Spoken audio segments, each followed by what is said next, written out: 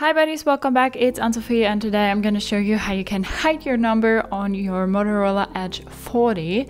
For that, you want to go to your phone icon here, go to the three little dots, go to settings, and then go to calling accounts, Kongstar, and then go to additional settings and to call ID.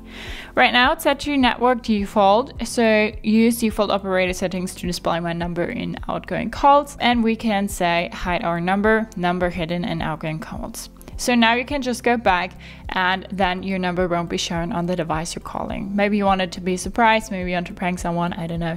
But that's how you can hide your number on your Motorola Edge 40. Hope you liked it, hope it helped. So thumbs up, share and subscribe, and I hope to see you next time.